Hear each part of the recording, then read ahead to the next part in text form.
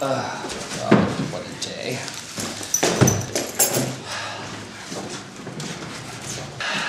Okay, let's see here.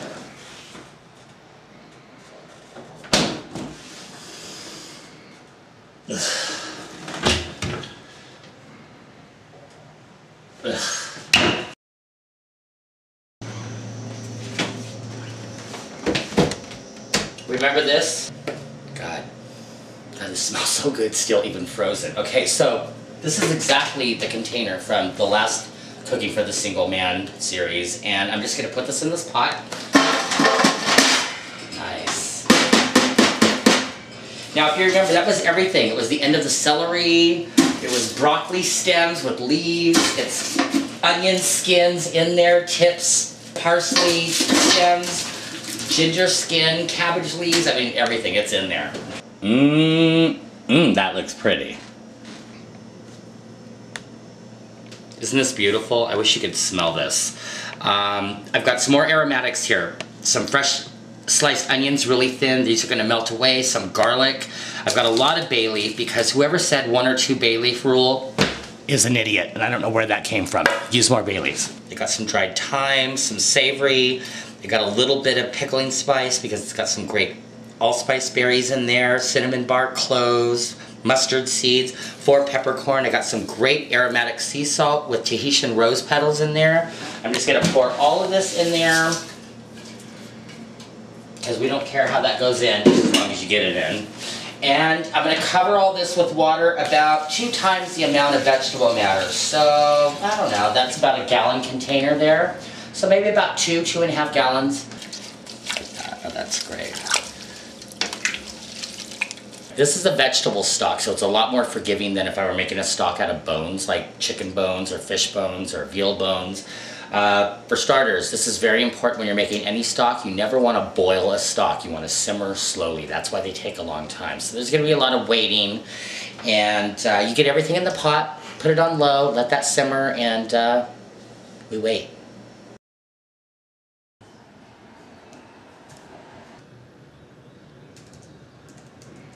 We're going to use this exact bucket to make a stock. Isn't that pretty? Hi, Mom. How are you? I'm great. Hey, do you have a quick minute? Okay, can you go over your Swiss steak recipe with me again? And I have a pen here, so I'm going to actually write it down this time.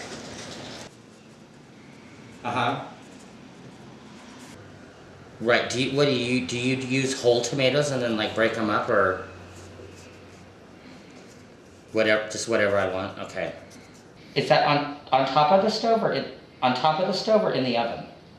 So in the oven or on the stove. All right. Is that it? Okay. Great. All right. Yeah, I'll put mushrooms in mine because I'm not cooking for my brother. So thank you for that. I'm gonna make it. I'll take pictures and stuff, and I'll make a little film, and I'll post it all over the internet, and then you could watch it. Have you seen any of my other videos? Aren't they funny? So this will be a video at some point. Okay? All right, thanks, Mom. I love you, and I'll talk to you soon. All right, bye. For me, this is why I started my blog, so I don't lose my family recipes, and I hope you don't lose yours. So call your mom and ask her how to make your favorite food. Pamela, hi, it's Stacey. I'm just calling to see what works good for you on the filming of your guest editor segment for my blog.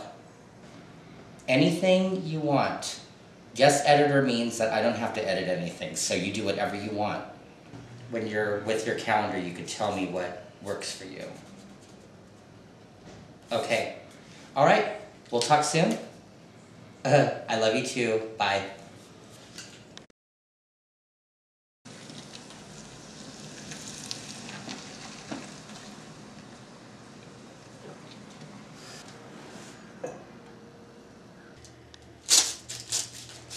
All this great stuff in here. This smells so good. I already know that this is exactly how I want this to taste. Look at that.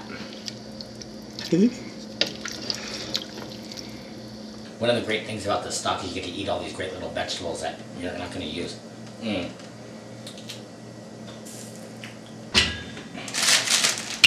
you know what these are? These are bean threads, and we'll talk about that later. But I always keep them in my refrigerator because I'm an Asian boy, and I got to get my noodle on. And I especially like to get my noodle on after I've made some stock. Nice. Here's my favorite thing about making stock. You remember the mung bean threads? They don't really need to cook, they just need to steep in hot water. And that's how you usually do it. But right before the stock gets done, I just dip a glass measuring cup in here, pour this right in, berries, seeds, whatever the crap is in there, I don't care. I'm hungry. So what I'm going to do, can't wait for this, is just get these melted down in here, and they go pretty quick. Just a couple minutes and I can have me a little snack. Okay, so this has just been a couple of minutes, and look, these are ready to go. They're ready to eat. One of my favorite things. And it's okay to slurp while you eat noodles.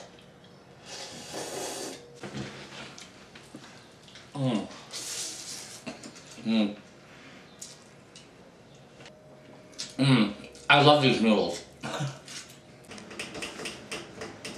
Incidentally, Barbara loves them too. So you could use this to make another run of stock, or if you have a compost pile, you could throw it in there. I unfortunately don't have a compost pile because I live in an apartment, so I am going to have to discard this. I'm just taking some of these big pieces out when I go to strain this out so it doesn't all fall out and plop all over the place.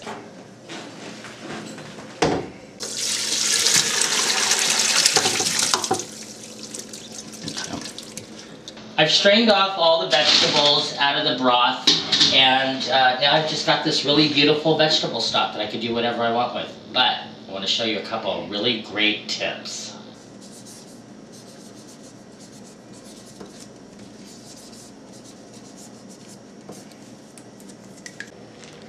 Label your bag so you know what it is. Okay, so check this out. This is a great, great thing. I don't know where I got this from. I mean, I obviously didn't invent it because I'm sure people have been doing this. But I like to pour 4 cups of stock into a gallon Ziploc baggie. I like to do this in the sink so I could really take this and get all of the air out. So what I like to do is take a cutting board that I can balance on, say, maybe the freezer bowl for the ice cream maker, which should always be in the freezer. You never know when you need to make some ice cream quick. And balance this on top. The reason I like to do that is I like to take my bag of stock with all the air pushed out,